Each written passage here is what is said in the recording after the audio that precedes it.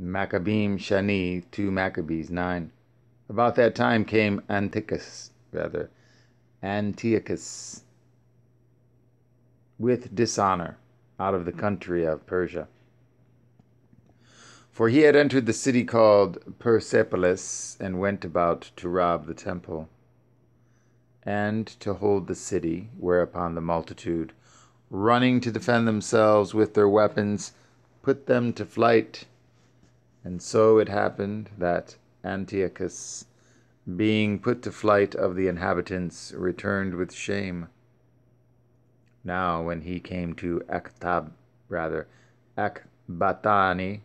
news was brought him what had happened unto Nicanor and Timotheus. Then, swelling with anger, he thought to avenge upon the Yahudim the disgrace done unto him by those that made him flee.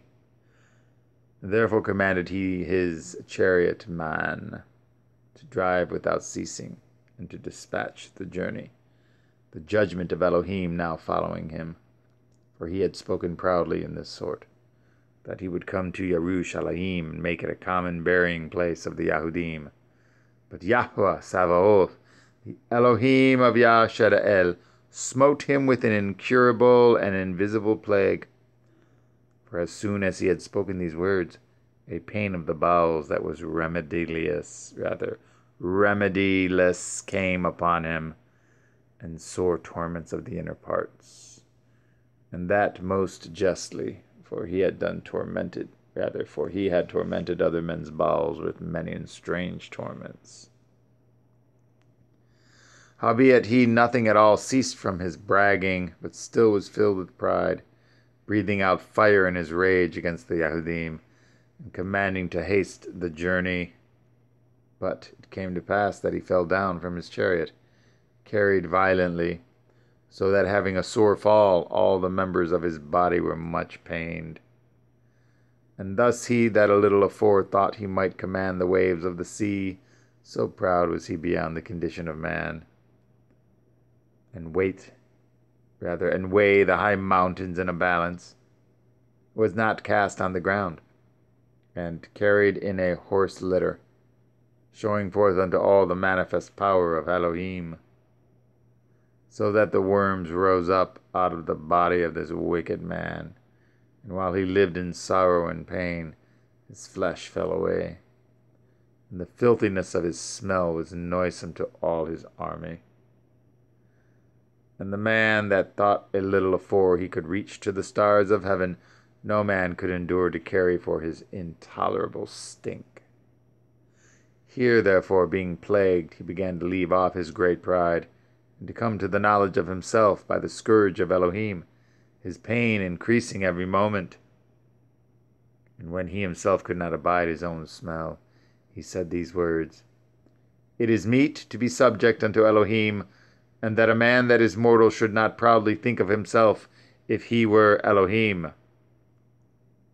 This wicked person vowed also unto Yahweh, who now no more would have mercy upon him, saying thus, that the holy city, to the which he was going in haste, to lay it even with the ground, and to make it a common burying place, he would set at liberty. And as touching the Yahudim, whom he had judged not worthy so much as to be buried, but to be cast out with their children to be devoured of the fowls and wild beasts, he would make them all equals to the citizens of Athens.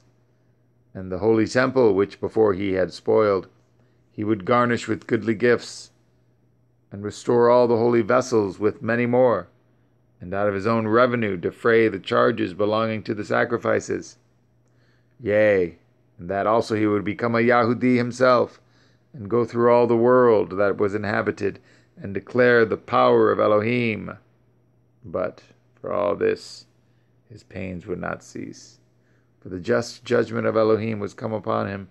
Therefore, despairing of his health, he wrote unto the Yahudim the Sefer underwritten, containing the form of a supplication after this manner: Antiochus, king and governor, to the good Yahudim, his citizens, wishes much joy, health, and prosperity.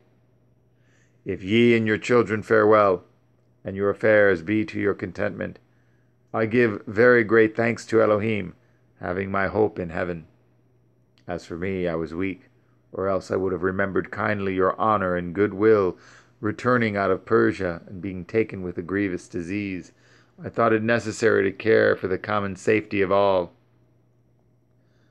not distrusting my health, but having great hope to escape this sickness, but considering that even my father, at what time he led an army into the high countries, appointed a successor, to the end that if anything fell out contrary to expectation, or if any tidings were brought that were grievous, they of the land, knowing to whom the state was left, might not be troubled.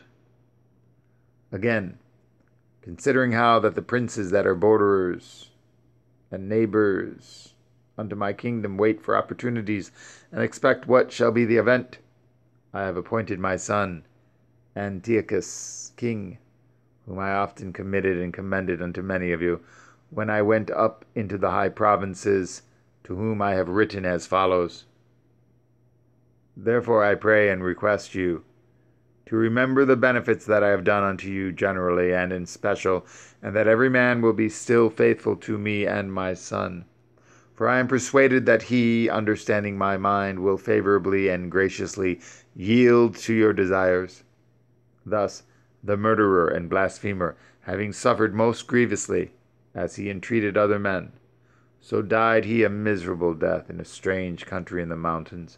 And Philip, that was brought up with him, carried away his body, who also fearing the son of Antiochus, went into Mitzrayim to Ptolemy Philometor,